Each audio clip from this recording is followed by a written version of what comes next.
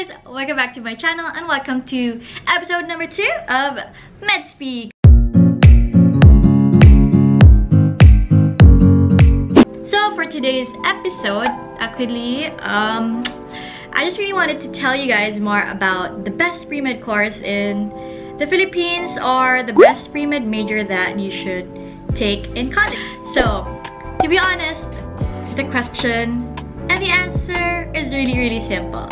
Because there is no best pre-med course in college.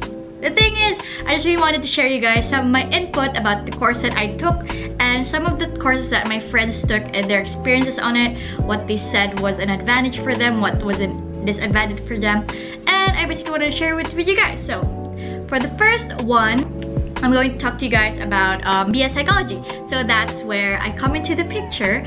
So I took up BS Psychology and it's a 4-year course. So when you take up BS Psychology, it can really open you up to a lot of different courses along the way or different career paths along the way. So I know some of my friends who took up BS Psychology as a way for them as a pre-law, as a pre-med, and some of them actually proceeded to become a psychometrician. Needless to say, I really enjoyed my time in BS Psychology, and if you're an outgoing person like me, BS Psychology is the way for you. But like, I just wanted to say that whatever course you are, panindigan mo. If gusto mo mag-shift, edi mag-shift ka kung first year ka pa. Kasi it's hard for you to shift. It's harder for you if you shift during your second year, kasi that would add up another extra year for you, and that would entail you to take medical school a year later than your current batch.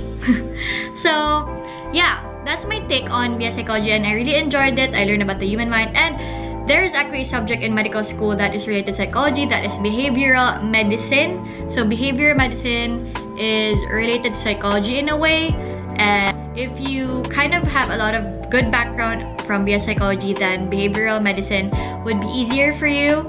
And if you read the previous books that you had in psychology, that would be easier for you also, because the same authors of the textbooks are also taken up in medicine.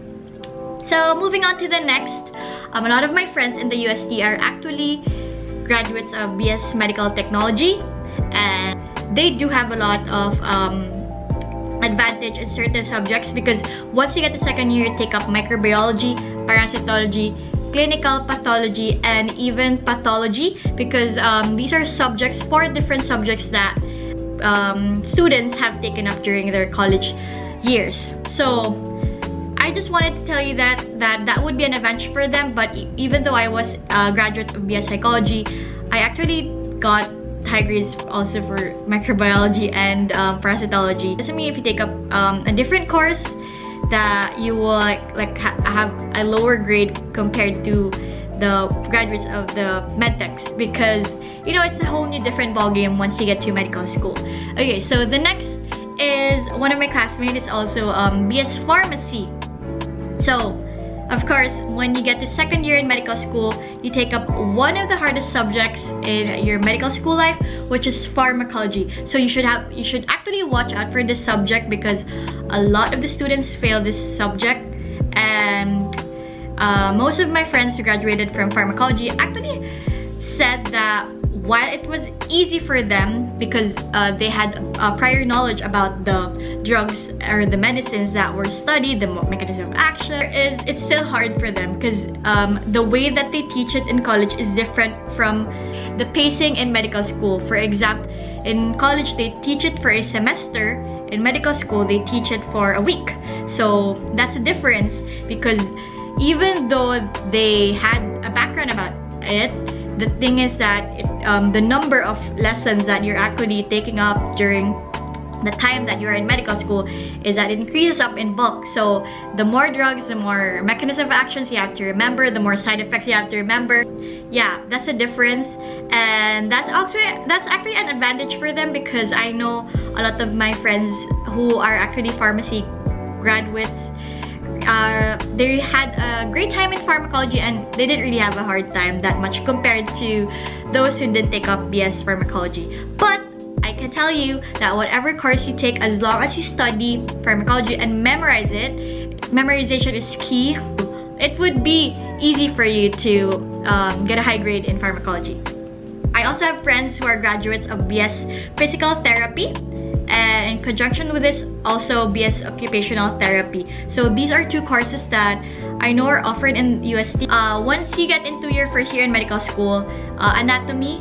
So the first day, I remember my very first day in anatomy class, I entered the room and we had a quiz, and it was the first day, and I had a seat right in between 2 cadavers, and I remember how I felt like so pale, I felt so cold because it was the first time I saw a cadaver, and I was sitting in between 2 and I was taking my test, and yeah, that was pretty much my first day in my anatomy class in a nutshell.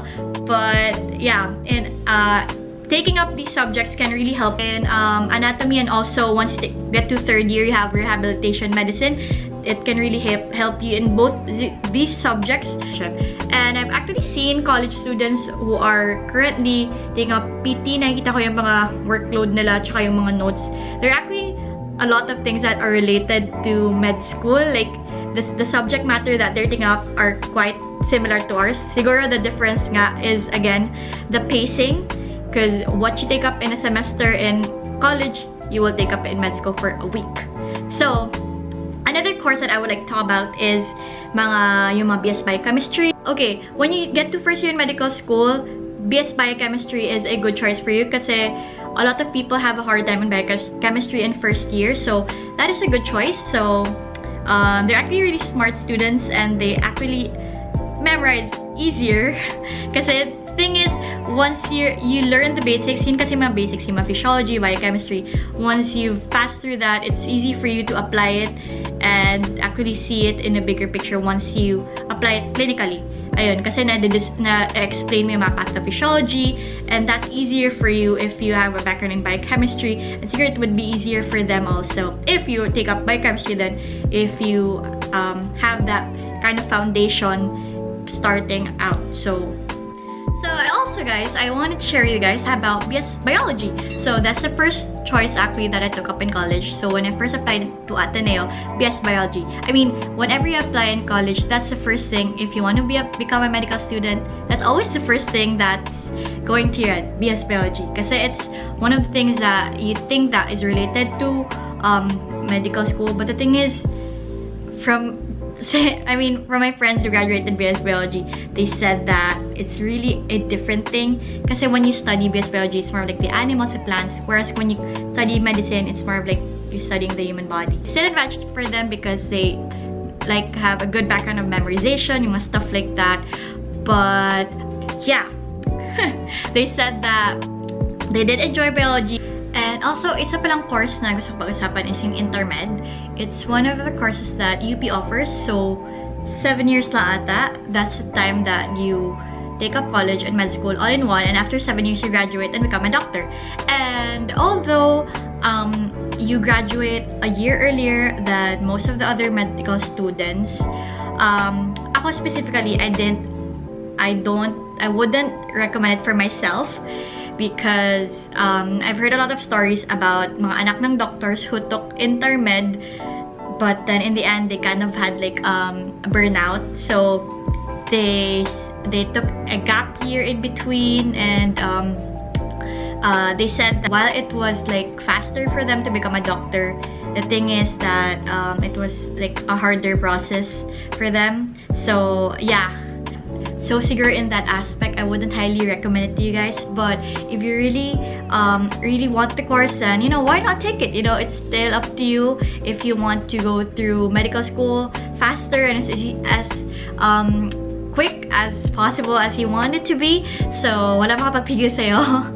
But yeah, that's for me. That's my opinion on it. I also know that there are other graduates of Intermed who had a successful career. So siguro it's just my opinion and my own choice kasi I wouldn't really like to have like a burnout for myself, pero alam ko marami ding taong kaya yun gawin. And of course, BS Nursing. So a lot of my classmates in UST are also BS Nursing graduates, and they don't really have a hard time with vaccinations and more stuff like that, and they kind of have a good background regarding patient interaction tsaka mga sakit mismo, like mga diseases, and they have a good background on that and they can explain it well. And I guess that comes from year as a nurse also, and when they had internship, yung mga ganon. And that's a really good course. Actually, I took that into consideration before BS Nursing, but I just really moved into BS Psychology. All of these different courses also, I just want to say, are either hard or easy if you want them to be. It really still depends on how you study them. No matter what people say that BS Psychology is an easy course, still, yung mga required mo na subjects, yung mga biochemistry, yung mga stuff like that, are still hard subjects. So, regardless of what course you take, since you still take these subjects that are required for medical school, they're also hard subjects as itself, you know? So, yeah. And that is to end my second video. Those are the things that I wanted to say. Medyo nag-off yung camera ko for like twice because I ran out of battery, but I just really wanted to finish up this video for you guys so I can share it with you, because I know a lot of you guys are going to apply for medical school. So that is my input for you guys, and I hope you learned a thing or two. If I missed out any other course that you want to be taking or you want to talk about, just leave it in the comment section down below. And with that, I end this video and I'll see you in my next video. Bye guys!